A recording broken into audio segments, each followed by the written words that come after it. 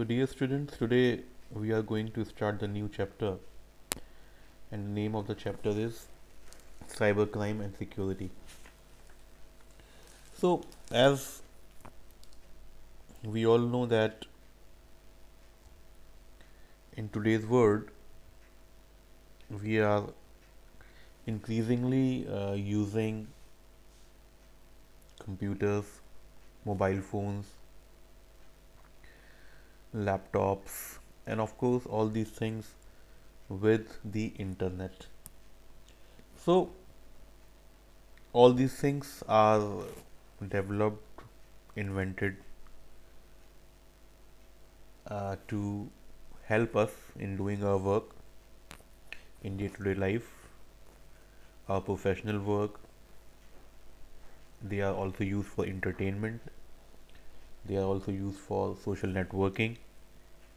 So there are many advantages of all these things in our lives, and as we are all experiencing nowadays, that around us we can see that everyone has mobile phone, everyone is accessing the internet, everyone is doing their work with the use of the internet, playing games and entertainment, for the purpose of entertainment, for purpose of social networking, for the purpose of communication, talking to one another in different ways, contacting one another in any part of the world, shopping, education, banking, playing games, watching movies. So many things we do with the help of the internet. But there is a negative side of the internet also, and that is that internet could be harmful to us also, because internet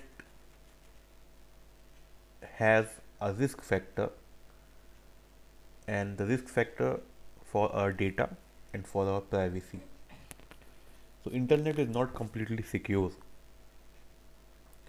So it is very important for us that we should be aware of what are the negative aspects of the internet and the computing devices, the mobile phone or the laptop that we are using with the internet. And they are internet is a threat to our data, to our privacy, and of course the security of our information that we put on the internet from our computers and mobile phones. So we should be very cautious while working on the internet.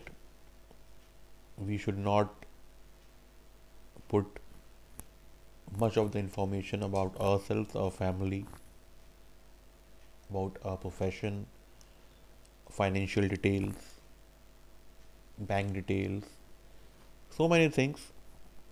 We should put the least amount of information that we could on the internet, because that information that we are putting on the internet, that could be used in a negative manner, and that may harm us. So especially we should not share the confidential information such as usernames, passwords, pins with anyone. We should be very strict about it. Now let's come to next topic, computer rules or cyber ethics. So what is the meaning of cyber ethics? So as in our day-to-day life, we believe in certain rules, in certain mannerism, in certain way in which we should behave, and that is our behavior should be good to others, and we should be thoughtful about the well-being of others. We should not harm others. We should not do anything that is in any way hurt sentiments of other people. In the same way, when we are online when we are using the internet, when we are using our mobile phones, laptops, or computers, then we should be very careful that we should not behave online in any way, in such a way that may be objectionable or harmful to others. So, as we follow certain ethics in our day-to-day life, these good ethics, these positive things should also be used while working on the internet. We should not use bad language, we should not follow someone or stalk someone, or we should not uh, annoy someone by sending messages if someone does not want or contact someone who is not willing to contact us. We should not be after the private information of any other individual, the information that the other person does not want to share with us. So, in short, we should not cause any inconvenience to other people, and we should not uh, violate these rules, these ethics while we are working on the internet, or in other words, we can say while we are online. Now, what is software piracy? Piracy is something which is somewhat has spread all over, and piracy means copying a software in an illegal manner. So, what is the meaning of copying or downloading a software in illegal manner? Every software that we use, it is generally a licensed software, that it comes with a price and for a time duration, and for that software we are given a license to use that software. We are not owner of that software.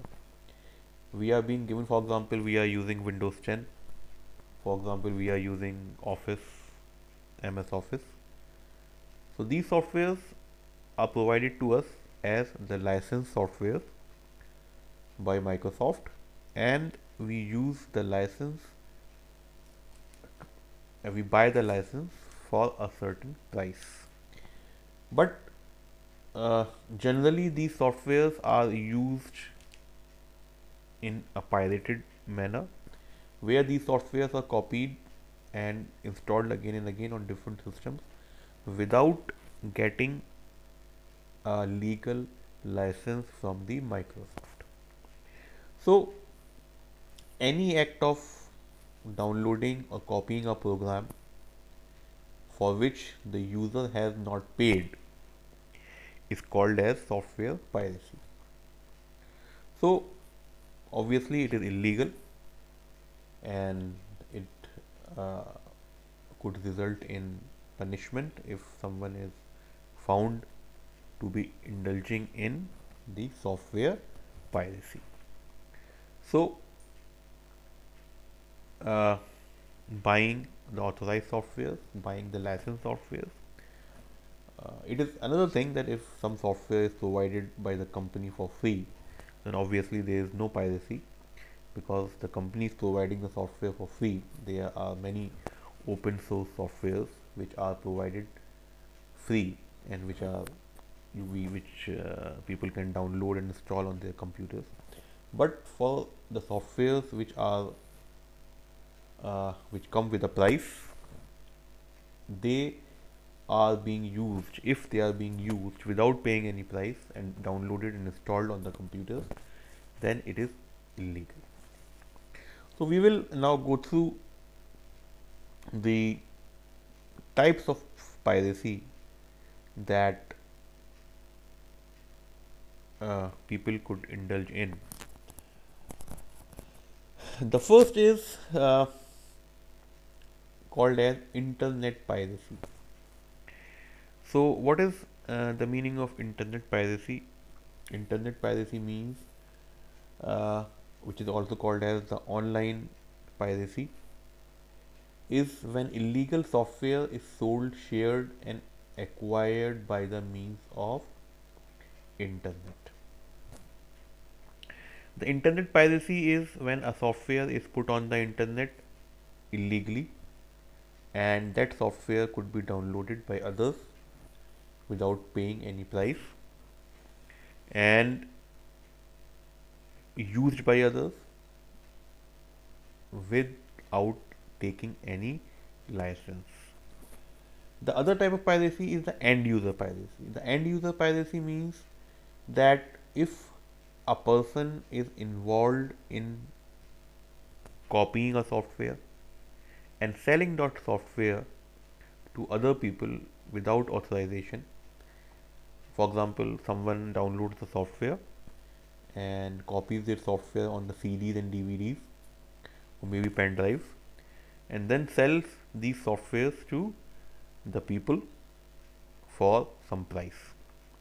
So this type of piracy is called as the end user piracy. Then there is another type of piracy which is called as pre-installed software piracy. So whenever we buy a computer, whenever we buy a desktop, then we must have the licensed softwares installed on our laptops or desktops. But what happens whenever we buy a computer, whenever we buy a laptop, and if the licensed software does not come with these devices, then these hardware vendors who are selling and assembling the computers, they install a pirated software on the computer system and they give it to the customers. So these pre-installed softwares which are installed by the hardware vendor who has supplied us a desktop or a laptop is indulging in the pre-installed software piracy, where the person who is selling the computers or laptop is installing the pirated softwares on the computer and it is giving to the customers. Then again the counterfeiting is again the copying and selling of the duplicate CDs and DVDs at a very low price. For example, if we go to the market to buy a Windows 10 operating system for installing on our computer system, then it will cost you around 5,000 or 6,000 rupees. But if you or a person is buying a pirated CD, then a pirated CD of a Windows is available in 200, 250 rupees or maybe 300 rupees. So you may compare the cost from 5, 6,000 rupees to 300 rupees. So there is so much of difference. So obviously the pirate softwares have their disadvantages, and the licensed softwares that we are buying legally have their own advantages, and the pirate softwares, they did not get updated and there are many problems. They are prone to viruses and there are many other problems that come when we have illegal software installed on our computer system. Then the other is the online auction piracy. Again, the selling of pirated softwares online, downloading pirated softwares uh, on computer systems, and distribution of pirate softwares by taking some price online is called as online auction piracy. So obviously it is very risky, because whatever softwares we download from the internet and obviously they are not authorized, then they are a risk to a computer system, and they may be very harmful for our computer system because they may contain viruses, which obviously in turn may harm our computer system and data. So these are the different type of piracies that may happen, or the people are indulged in these type of piracy of softwares. So that's all for today, students. Thank you.